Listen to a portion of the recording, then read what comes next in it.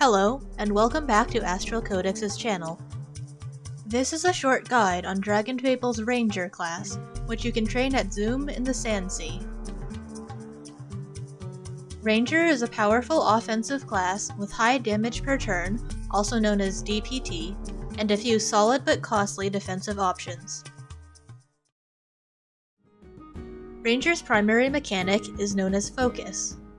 You start each fight with 0 stacks of focus and can build up to 5 stacks. Using a ranged skill on the left side of the attack button builds 1 stack. The 4 defensive skills on the right side, Quick Reflexes, Cripple, Kick, and Hawk, remove 4 stacks. Building stacks of focus has 2 benefits. First, each stack of focus increases your critical hit multiplier by 0.25. At 0 stacks, Ranger has a 1.75 crit multiplier like most classes. Critical hits do 1.7 times what a non-critical hit does. At 5 stacks, Ranger has a crit multiplier of 3, meaning that critical hits do a whopping 3 times as much damage as non-crits.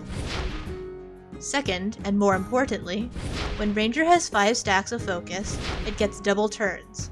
That is, once per turn, after any Ranger skill is used while you have 5 stacks of focus, you get to act again. Combined with Ranger's high crit multiplier and the high uptime plus crit skill Spotter Shot, Ranger can output a very large amount of damage. In addition to focus, Ranger also gets a 5% per hit damage bonus for having either strength or dex as its highest main stat. If strength and dex are within your level divided by 10 of each other, then you get a 15% per hit damage bonus instead. This bonus is calculated after adding in your stats from gear. The key to effective Ranger gameplay is to maximize your double turn uptime and use your defensive skills when necessary. Because Ranger takes a long time to ramp up, you shouldn't use it for normal questing.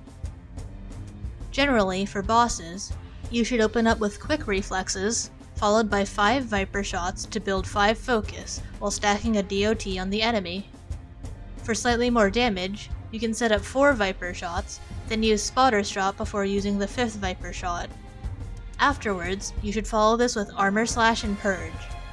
You then loop Spotter into Dual Wield, into Power into Dual Wield, until Armor Slash and Purge come off cooldown and you use those again. When your Viper Shot DOT runs out, do 5 more Viper Shots to keep the DOT on your opponent.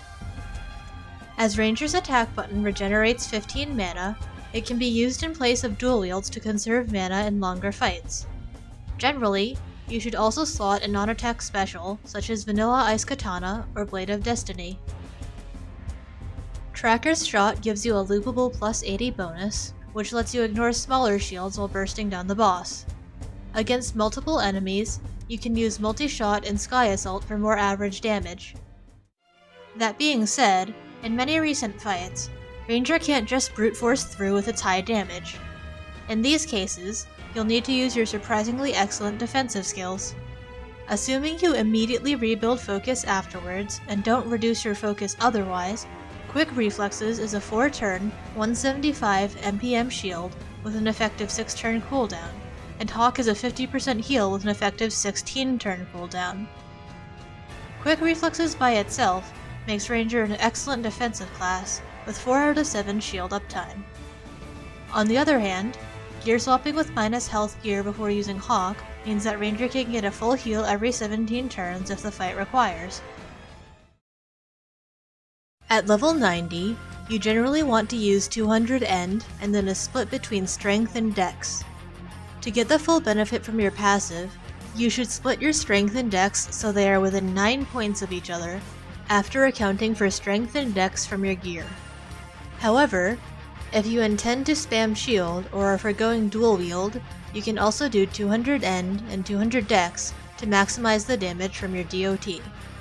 The remaining points can be invested in either Wiz or Charisma. The primary strength of Ranger is its high DPT. In fact, with standard best-in-slot gear, Ranger can average around 1.2k damage on a single target every turn, and even more versus multiple bosses, putting it on par with Ice Scythe Ascendant and higher than every non-special offer class, except Chaos Weaver and Dragon Warrior. The other strength of Ranger is its powerful shield and heal, which lets it turtle past the challenges it cannot brute force with DPT, such as Ice and Dragons or Ancient Duo. However, Ranger has 3 major weaknesses. The first is its long startup time. Almost every fight starts with stacking Venom until turn 6 or 7, meaning Ranger can struggle versus bosses that ramp up quickly. The second is its inflexibility. Unlike other top classes, Ranger cannot switch from defensive to offenses quickly. This can cause it to be awkward versus bosses with short rotations or with short windows of vulnerability. The third weakness is its high mana consumption, especially when using Hawk or Shield regularly. This makes mana management very important in longer fights, such as Inevitable Equilibrium or Ice and Dragons. That being said, even despite these weaknesses, Ranger's high DPT and excellent shield and heal make it one of the best bossing classes in DragonFable. This concludes the Ranger Guide. For a more in-depth explanation of how the skills and passives work, check out the links in the description. What are your thoughts about Ranger? Is 200 Dex Shield Ranger an affront to God? What classes or topics would you like to see guides for next? Leave your thoughts in the comments below. As always, thanks for watching, and good luck!